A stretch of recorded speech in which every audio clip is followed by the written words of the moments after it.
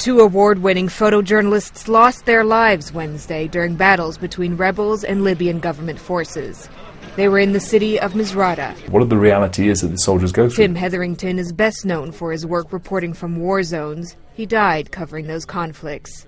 Also killed was Chris Hondros, a New York-based photographer for Getty Images. Two other photojournalists were wounded. The British-born Hetherington was co-director of the documentary Restrepo. The film was about a U.S. platoon in Afghanistan and was nominated for an Oscar. Along with his work, Hetherington is being remembered for his personal qualities, his good looks, and his charm. His family says he was killed by a rocket-propelled grenade. He was 40 years old. Nicole Grether, The Associated Press.